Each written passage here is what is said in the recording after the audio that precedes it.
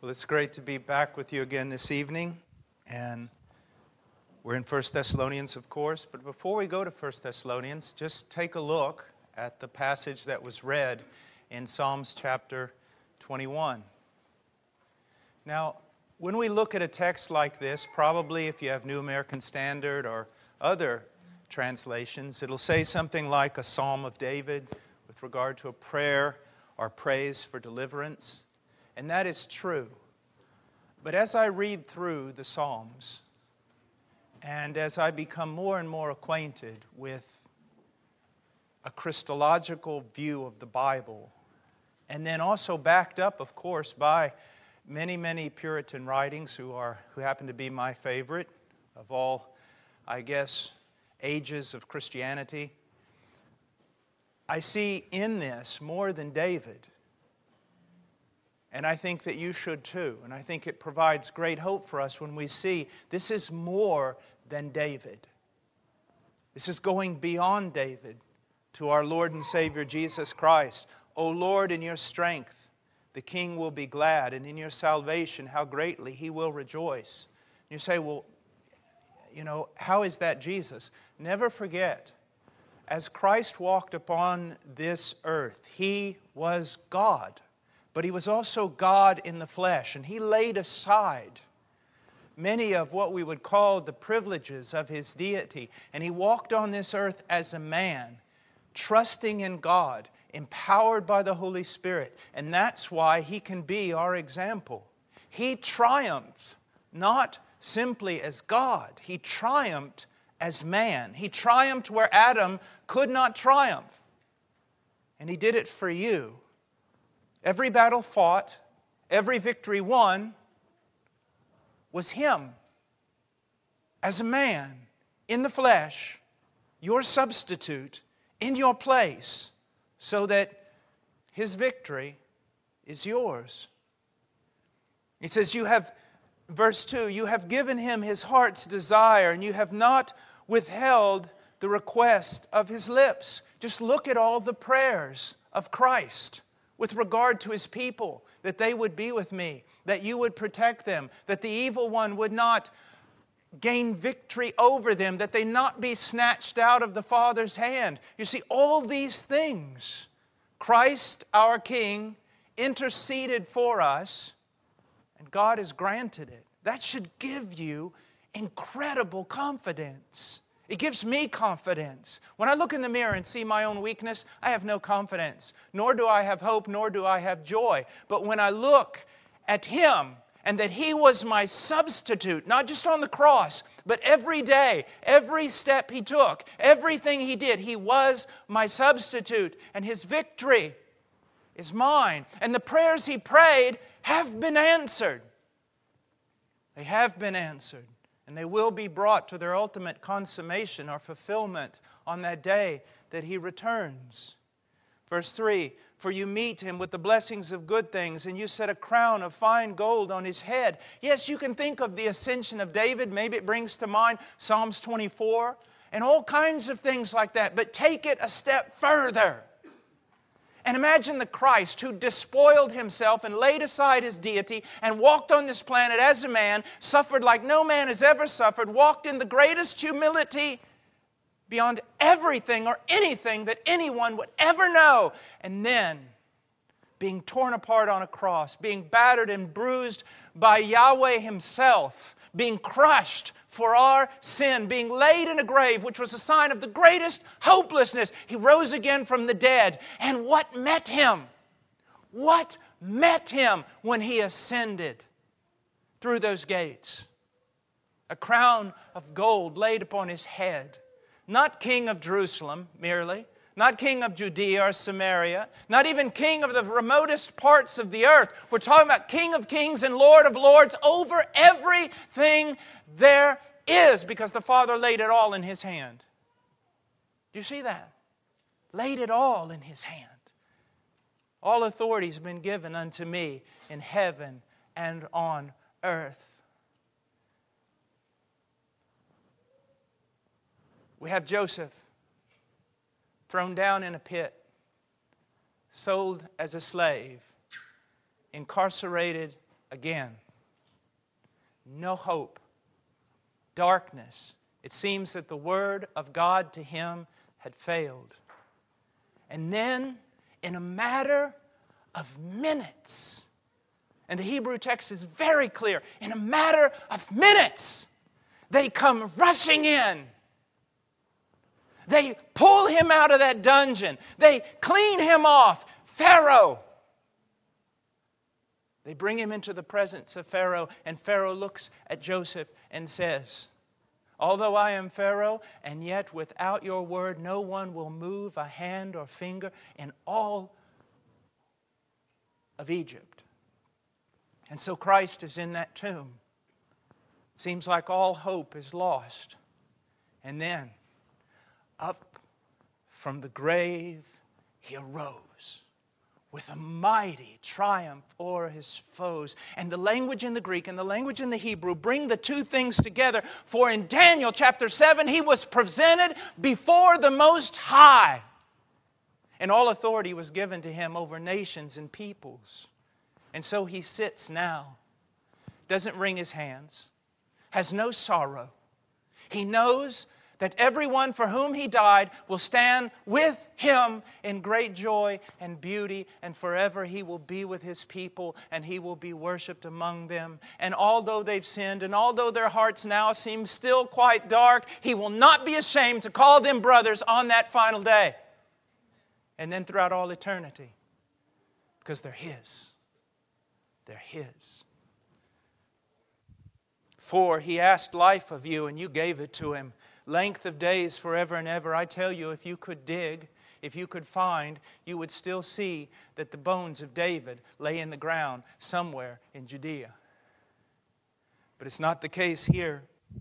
As Peter talks about in his first Pentecost sermon, what do we see? No, corruption didn't hold this one. Death could not capture this one. No chains were ever made in heaven or hell that he couldn't break. And so look at what we see. He asked life of you, and you gave it to him, length of days, forever and ever. And this king, he revels in this life. And in the presence of God, there is great joy, and he knows it, and he delights in it, and he loves it. He is enthralled with the life he has, and he rejoices in great anticipation on the day that he brings all of you into that life. All of you. All of you. Every one of you. The wisest and the most foolish. The most mature and the most immature. All of you. All of you go.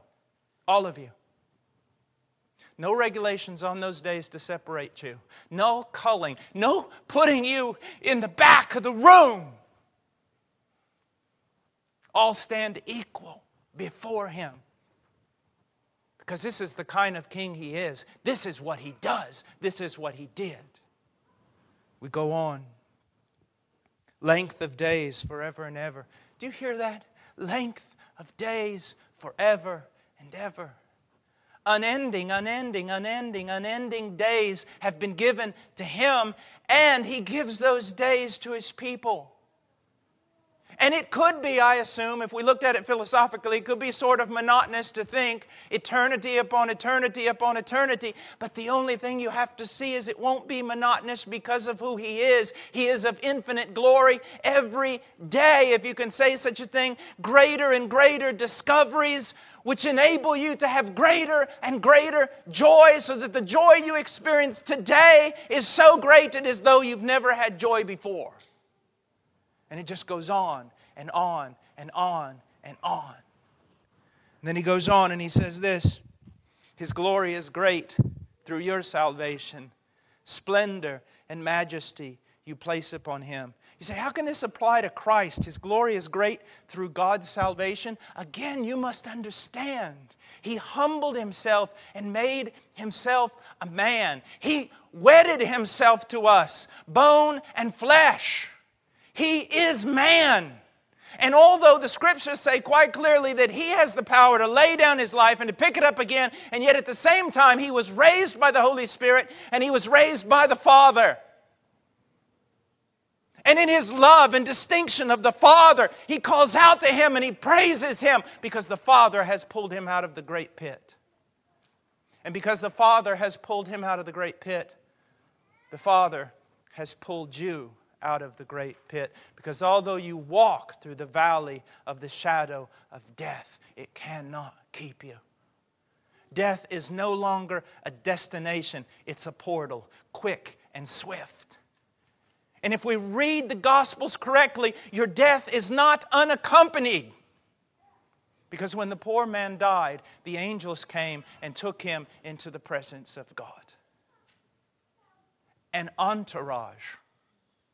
Only royalty has those kind of things. And this is not just for the Spurgeon. This is not just for the Calvin. This is not just for the Martin Lloyd-Joneses of the world. The smallest saints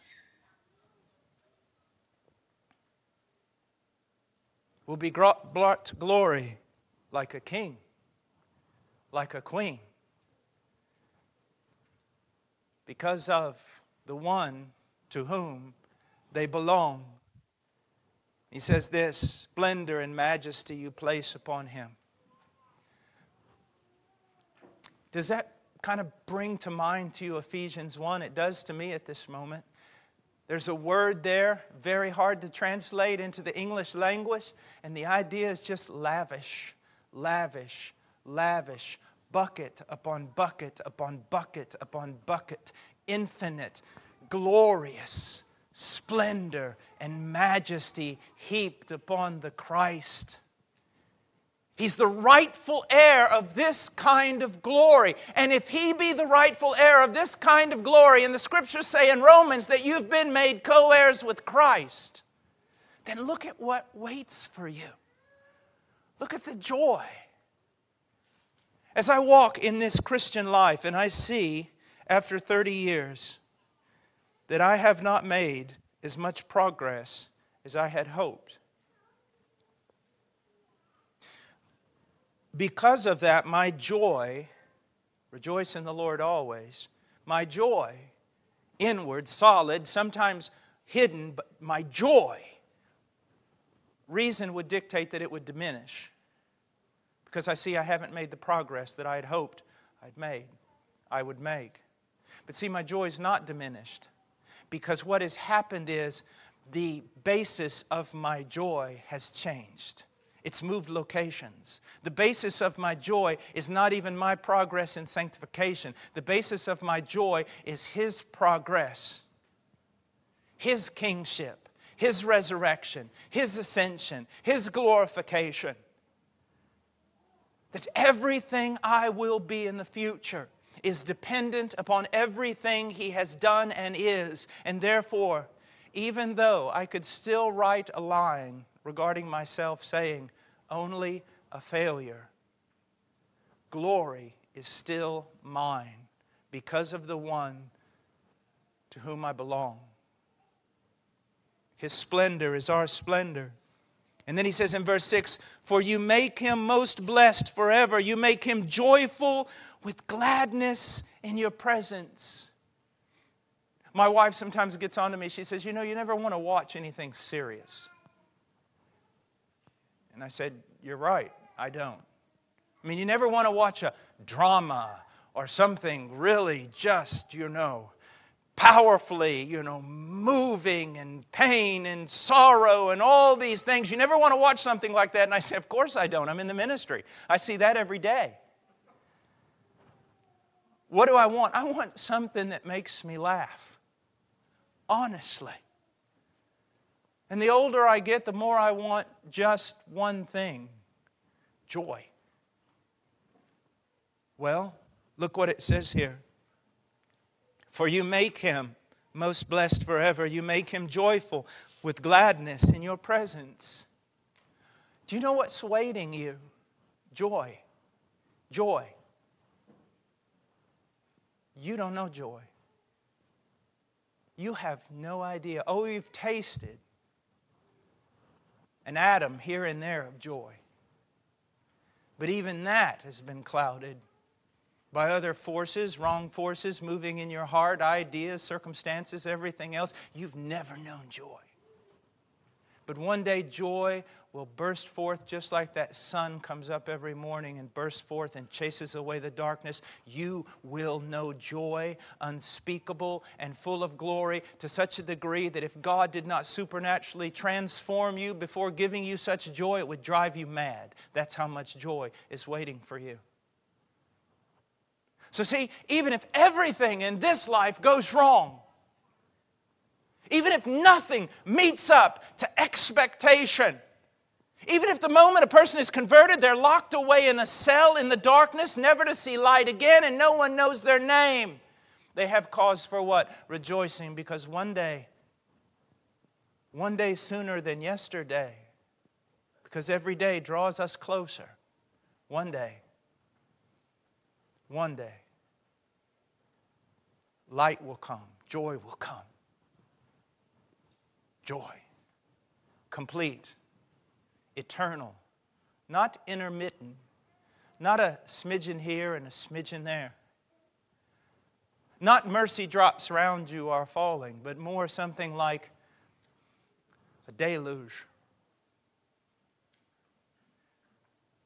That if you were simply still mortal, it would break you into a million pieces. That joy will be so great. And then he goes on and he says this, for the king trusts in the Lord, and through the loving kindness of the Most High, he will not be shaken. The king has taught his brothers and sisters how to live. This is how he lived. This is how he walked every day on this planet. He trusted in the Lord, and through the loving kindness of the Most High, he wasn't shaken. You look in the mirror, you'll be shaken. You look at your own ability to follow Christ and keep the commands, you'll be shaken. You look at what the world tells you about God and about yourself and about salvation, you will be shaken. But if you concentrate on the loving kindness of the Lord, which is covenantal, which continues, which is faithful, you will not be shaken. Though the very foundation of the world be overturned, you will not be shaken. Though you're lost in the bottom of the sea, you will not be shaken, because you know that even there His love will find you and bring you out. You see that? The king trusts in the Lord, and through the loving kindness of the Most High, he will not be shaken. Now the rest of this, at least most of it, has to do with something that's maybe not for all of you, but I have to believe it's for some of you. And that is this. This psalm now takes a negative turn. And the message is not so much a message of encouragement for God's children, but a message of encouragement for God's enemies. No. Warning. Warning. And you say, but Brother Paul, I'm not really a child of God yet, but I'm not an enemy. You're one or the other. There's no middle ground. I'm sorry. You are one or the other. You are either a child of God or you are an enemy of God. Because the only thing that changes the category for you is what you do with Jesus. And if you've done nothing with Him, if you stall, if you delay, if you simply admire Him and ponder over Him, and maybe even to some degree you delight in Him, but you have not given your life to Him, you are an enemy. You are an enemy. That is the severity of what God has done. Christ is a healing balm. Christ is a cutting blade. A cutting blade. Christ is the great bulwark against the wrath of God. Christ is the one who signals for the wrath of God to come. I've got good news for you, and I've got bad news for you. The good news is God is here. The bad news is God is here. Now, whether it's good or bad depends on what side of the line you're standing on. And believe you me, you're not standing in the middle. You are either His or not His, by choice and by rebellion. And don't allow yourself to blame God for your own refusal to surrender your life to Him. Don't talk to me about the sovereignty of God. Don't talk to me about prior regeneration, because the Scriptures won't allow you to talk that way, because it says today, if you find yourself outside of Christ, repent and believe the gospel. No matter how old you are, no matter how young, throw yourself on Christ. And if you do not, it's not because you do not understand. It's because you refuse. You refuse. And why do you refuse? Your deeds are evil. And you choose those over the righteous deeds of the King. Well, let's go on. Verse 8, your hand will find out all your enemies. Your right hand will find out those who hate you. Now look at that. Your hand will find out all your enemies. Right now, in this building, I do not know who is an enemy of Christ. You may be hiding within a godly church. You may be hiding within a godly family. And yet know this, everyone in the world may think you're Christian, but His hand will find you out. It will search for you like the death angel searched for every firstborn child in Egypt, and will plunge you into death and darkness. You will be found out. Your sin will be found out. You will be exposed. And though, like the book of Revelation says, though you choose to hide in the bottom of the sea, from there you will be brought up. Though you choose to hide in the deepest part of Sheol, from there you will be brought forth. The King's right hand will find His enemies. For no reason, it wasn't for any reason that He said that He had a winnowing fork in His hand and He would separate the wheat from the chaff. Know this day, that you will be separated. You will. There will come a great divide which no man can pull together. When you see families, husbands, wives, parents, children torn apart from one another. The valley of decision.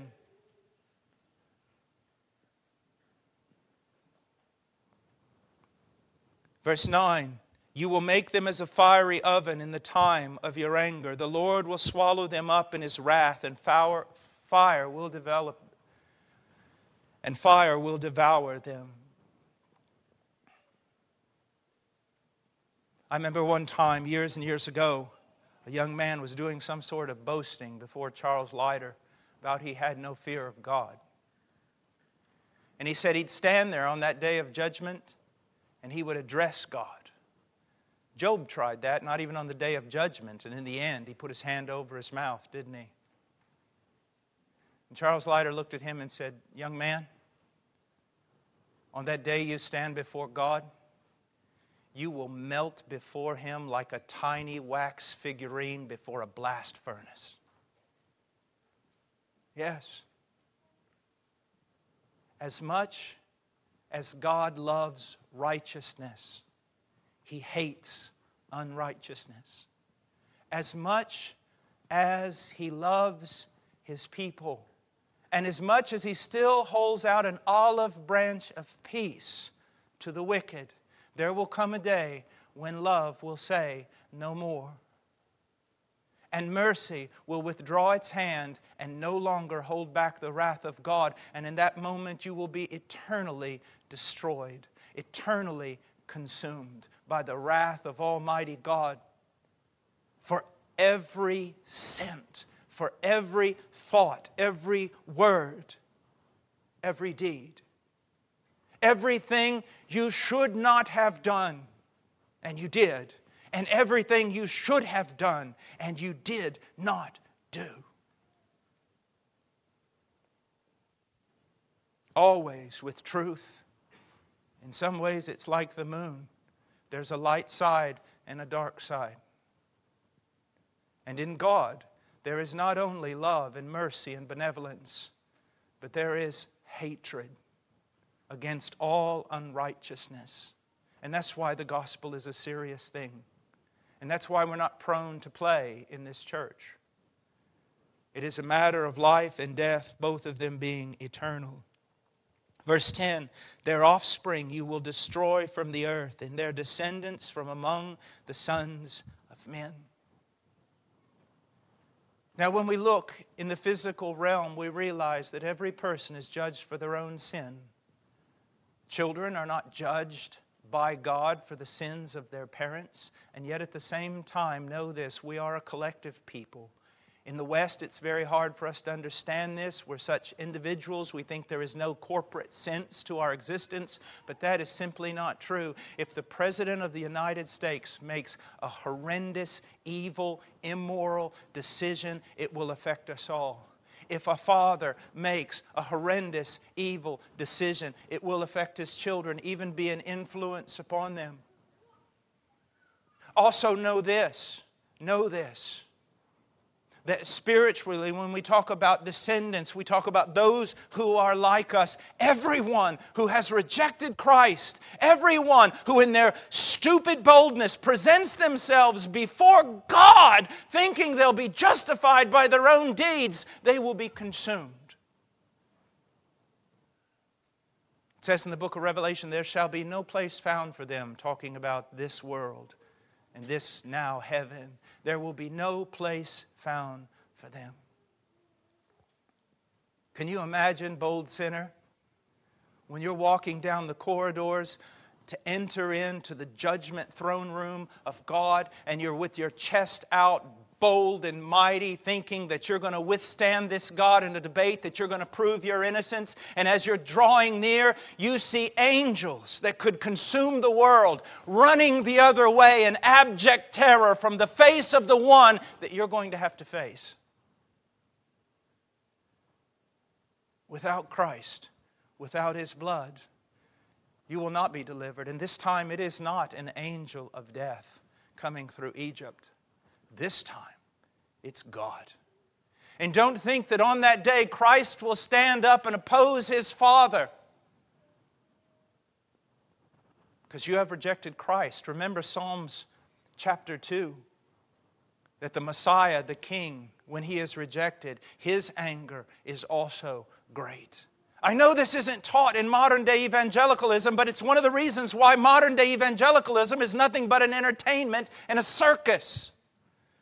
This is true. And also understand this from the book of Deuteronomy chapter 27 and 28, that when the curses and the judgment for those curses are called out on the people and the sinner is separated to be condemned, all the congregation of the godly are to stand up and cry out, Amen and Amen. And on the day of judgment, children, if your parents are redeemed and you are not, on that day when God sentences your soul to hell, even your parents will stand up and say, Amen, Amen, so be it. The God of all the earth has done right. And then we go on. Verse 11, though they intend evil against you and devise a plot, they will not succeed. All the armies of hell, all the armies of heaven, resurrect every army that's walked on this planet since Cain murdered Abel. Bring them all together in their full strength. Go into the future. Bring all the armies from there with all of their technology and everything else, and have them storm the throne of Christ. It'll be like a little gnat beating its head against a world of granite. You will not fight him. Though you fight him today, you will not fight him then. No, you will not. You will not. Even his friends in the old dispensation were terrified at his presence, though they only saw a fraction of it. Moses, standing before the mountain, he was so afraid his knees quaked. Isaiah, before the throne of Christ, and it was Christ that he saw. In Isaiah 6, according to John chapter 12, it was Christ on that throne that he saw. He said, woe is me, I am undone. I am a man of unclean lips, and I dwell among a people of unclean lips. Why was he undone? Because his eyes had seen the Lord of hosts. And just the proclamation of His holiness caused the entire heavens to shake. That's the God before whom you will stand or fall. And then he goes on and he says this, for you will make them turn their back, and you will aim with your bowstrings at their faces.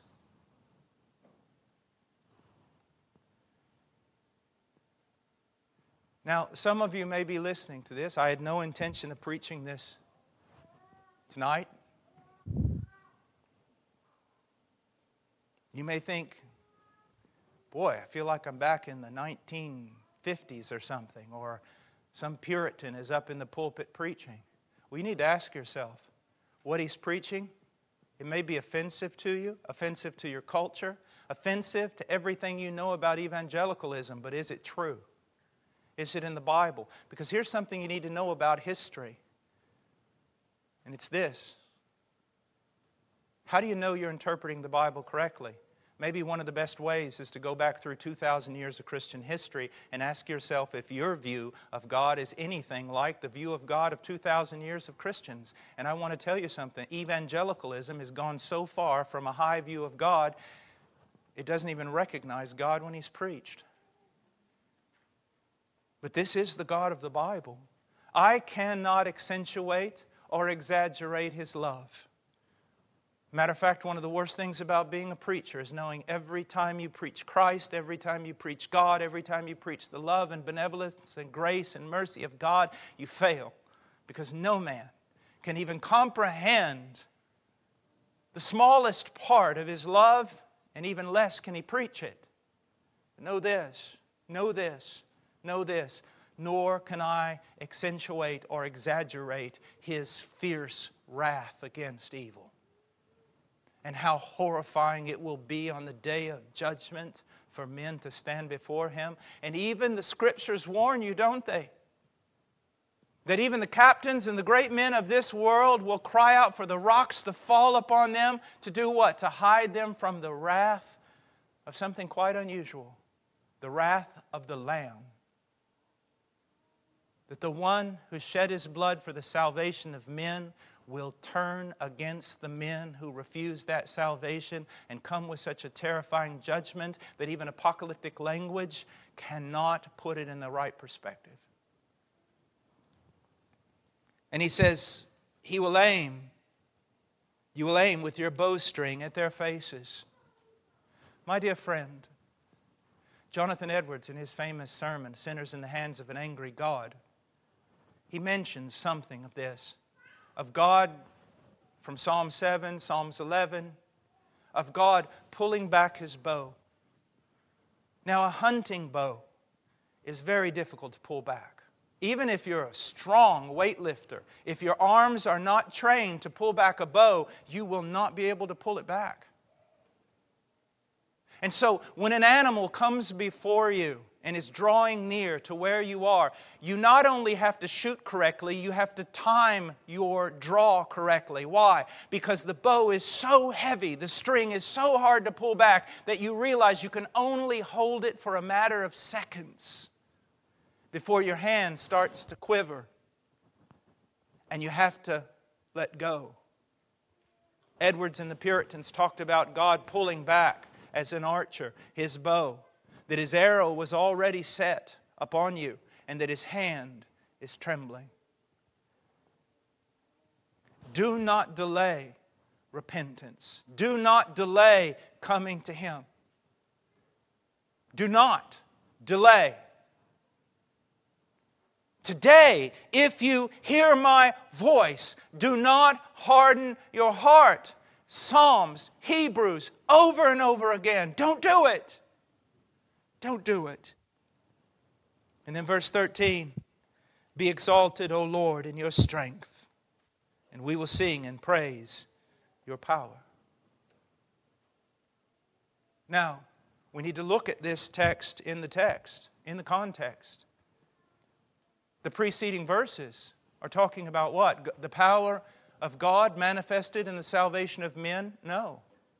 The context is clear. The power of God manifested in the destruction of wicked men. And the people cry out, be exalted, O Lord, in your strength.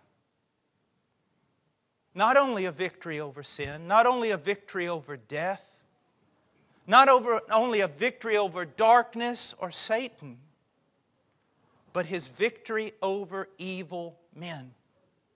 You see, I choose the word evil for a purpose. If I were to say sinner, it would not have the same impact.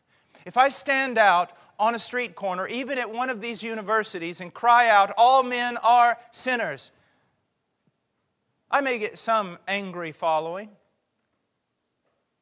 Most will just dismiss me because the word sin and sinner means so little today. But if I stand in a lecture hall and I debate for 2 hours that those listening to me are evil, they will be riled. They will be bothered. But the fact of the matter is, all I have to do is point to their daily paper and point to the thoughts of their own heart to prove that my argument is sound. Do you see? Evil. So when I told a group of students one time, I'm going to tell you the most terrifying thing that could be known about God from the Scriptures. They all got prepared, and then I said this: God is good. And a student said, what's so terrible about that? And I said, you're not good, so what does God do with a person like you? He will judge you. I hear people say, well, you know, God doesn't send anyone to hell. He puts up every roadblock possible so that they don't go to hell. That's not true. Jesus said, don't fear those Roman soldiers who can kill your body. Fear God who can kill your body and cast your soul in hell. Preachers are always trying to make God look better than He Himself wants to appear. At least in the context of what we think is better today in our culture. God will be exalted in His strength. God will get glory for Himself out of the salvation of His people. Out of the salvation of sinners, He will be praised throughout eternity for His salvation of sinners. And God will be praised throughout eternity for the damnation of sinners. So know this. I remember one time walking out in a field, and God so exposed my hypocrisy. I was praying, and I was saying, oh God, save my children. Save my children. Save my children. I want my children to glorify You. And immediately God exposed the wickedness of my heart. Because what came into my heart was not a voice from heaven, but the Scriptures and sound theology. And basically God said this: don't worry. Your children will glorify Me. I will be glorified in them if they repent and believe. And in their salvation I will be glorified. And don't worry, Paul, I will be glorified in your children if they refuse to repent and believe. I will be glorified in their eternal destruction. Now, you follow Me. Here's the thing. A lot of preachers don't believe that because they don't study the Scriptures. Other preachers believe it, but because they're so cowardly, they won't publicize it. Well, by God's grace, we both believe it and we publicize it. I believe, therefore I have spoken, Paul said. It's the same way with this message. I believe because it is scriptural, because it is the historical interpretation of the Bible, I believe it and I proclaim it to you. And now it is left unto you to do what? Respond. Repent and believe the gospel. Throw yourself upon Christ and do not delay. Do not delay. Do not delay. And if you are a believer, if you are one of those who trust in Christ, then glory. Glory. This sermon tonight was supposed to be in 1 Thessalonians 5. It was supposed to be about rejoicing, but this text is about rejoicing. Rejoicing. Rejoicing in who He is. Who He is. Let's pray. Father, thank You for Your word. But Lord,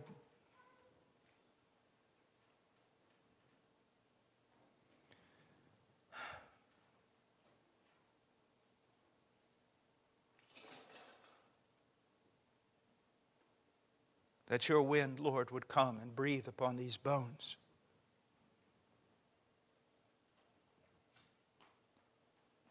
And that the lids of blind eyes would be pulled back so that they might see. And that hearts as cold as a stone might be transformed into hearts of flesh. And as you called out Lazarus, come forth.